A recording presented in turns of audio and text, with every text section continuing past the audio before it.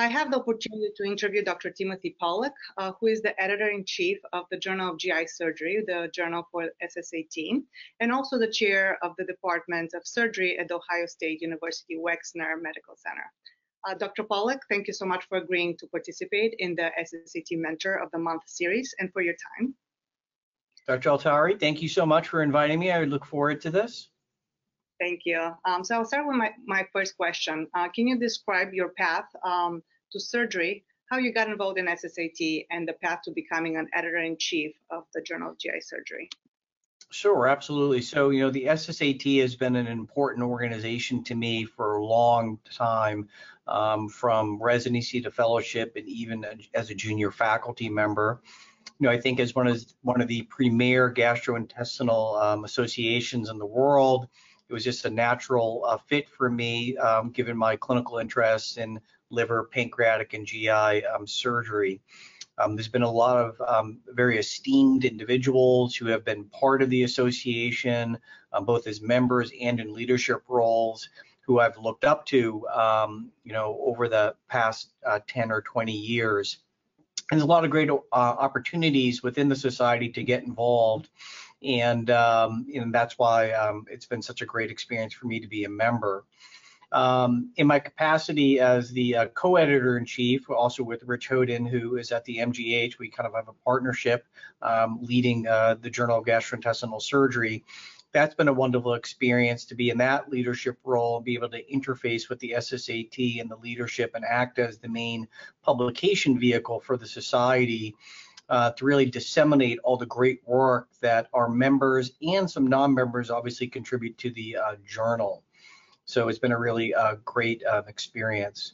As far as my path to becoming, co-editor-in-chief of the journal, I mean, some of it was, submitting my work, as a resident, as a fellow, and as a junior faculty member. And I can remember John Cameron coming by the SSAT meeting and handing out his business cards when he was the co-editor-in-chief of the journal with Dr. Kelly, and asking us to submit our work. And then over time, submitting our work to the journal, having it published, and then participating as a reviewer for many years and reviewing many papers, and then getting onto the editorial board. And then after that, having the opportunity to step into this leadership role to help run the journal was just a kind of a natural next step in the evolution of my kind of commitment to the SSAT and to JOGS over the last 10 and 20 years. Thank you so much for sharing your experience. I know there are a lot of initiatives to involve younger members of the society in the journal. How can one get involved as a reviewer for JOGS?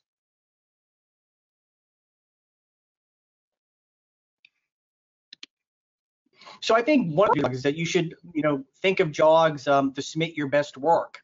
I think that's the best way you can become involved, because we look at the individuals who submit their best work to JOGS and it gets published and gets highly cited, to then see them as, identify them as high value authors. And then typically those are not infrequently the people we reach out to ask to review for the journal.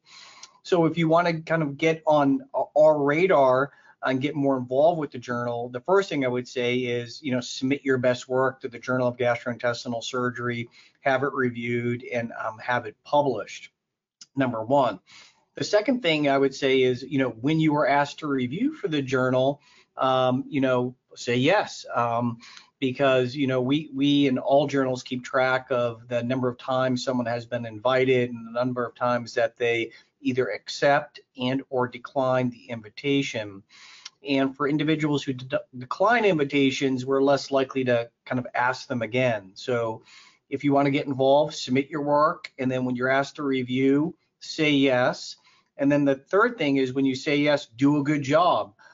We are looking for people who are engaged in the reviewing process. It's an important part of academia to be in the peer review process. And so, spend a lot of time looking at the paper, providing constructive comments to improve the work so that we know what ultimately is published in the journal is of high quality, will be cited, and will ultimately impact the care of patients with gastrointestinal diseases. So you already mentioned some of the points, but what are some important points for people to remember when reviewing a paper? What is so critical when reviewing a paper? So I think, many people do it in different ways. In my mind, there's two large categories. There's kind of content expertise, and then there's methodologic expertise. So I think when we call upon our reviewers, I'm largely looking for input in those two main areas.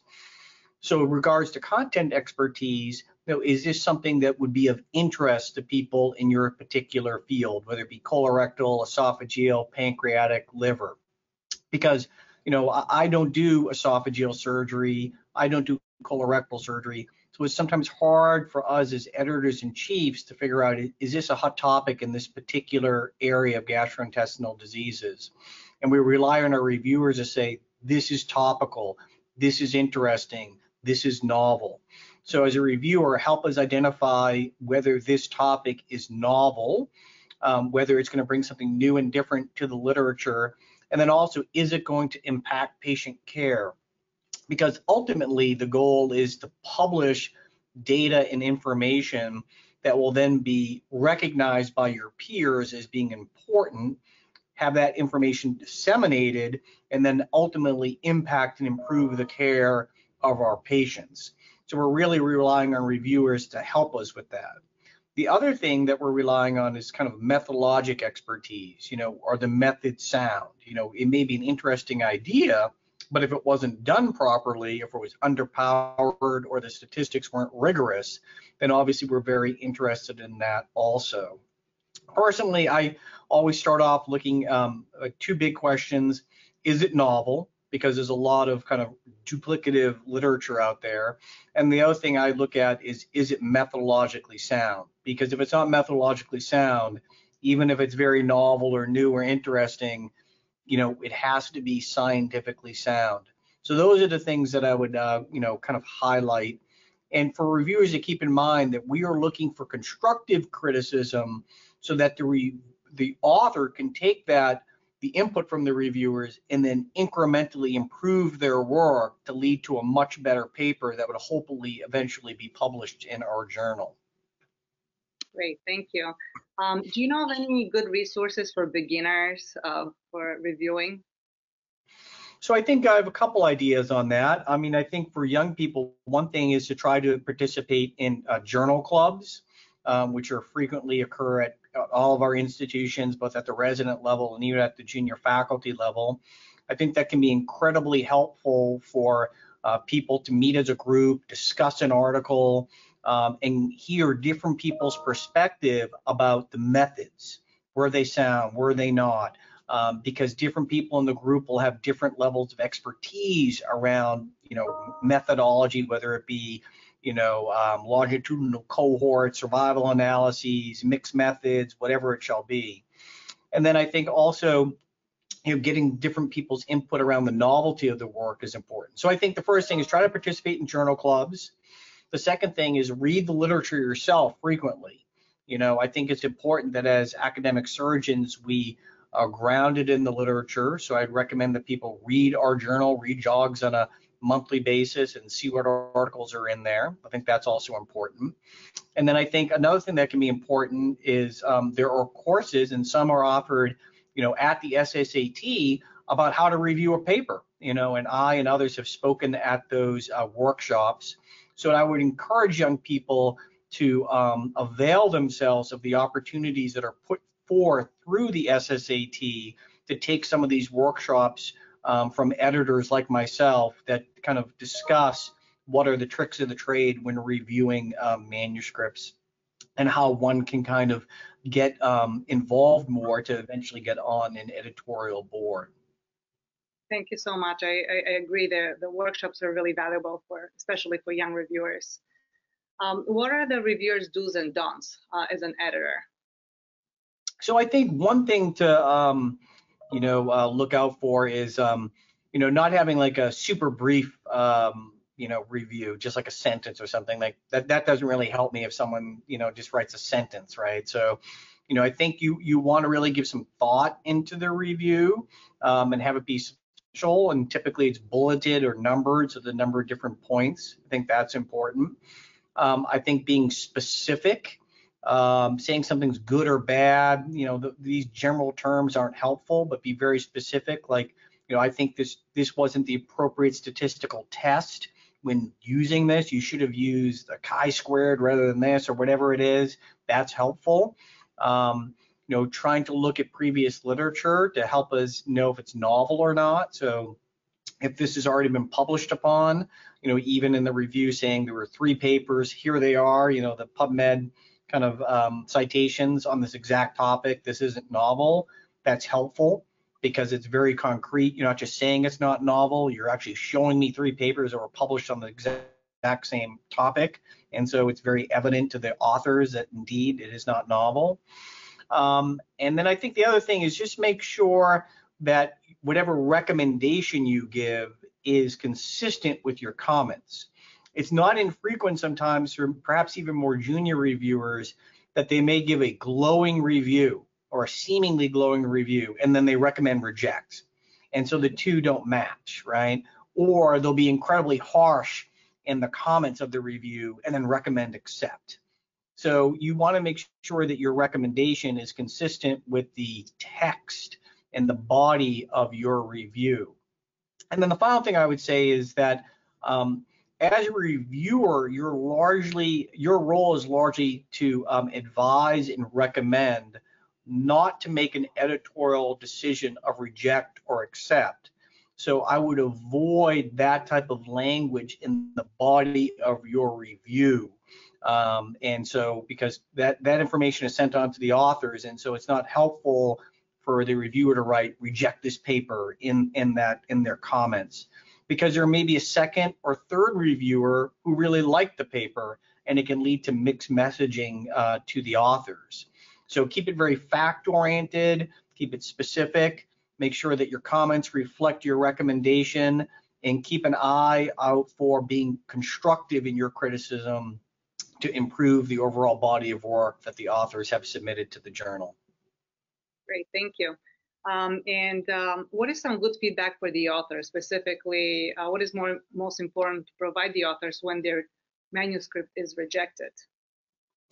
So I think that's a little bit of a tougher question. In my mind, I think there are some papers that just aren't novel at all, or they're so poorly done, and they're going to get rejected. And frankly, I and most people shouldn't spend a lot of time on those papers if they're just so kind of beyond the pale, so to speak, that they get rejected. Then there's other papers that are so amazing that they're going to get accepted with minor revisions and actually don't need that much input from us because they're already so amazing. That's pretty uncommon too. I think in the middle, we're trying to identify those papers that are pretty good, right? They're pretty good. They're maybe like a B or B minus, B plus. Yet with constructive input from the editors and the reviewers, we can make them an A. So I think providing very specific to the authors is what is most helpful, and telling them exactly where you think some of the flaws are in their paper, and then be very specific about what you want to see from them.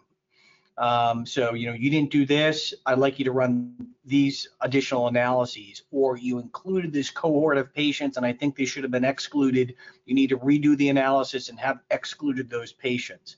Or this point is unclear in the discussion, you need to look at paragraph 3 of the discussion and rewrite it or add these additional references.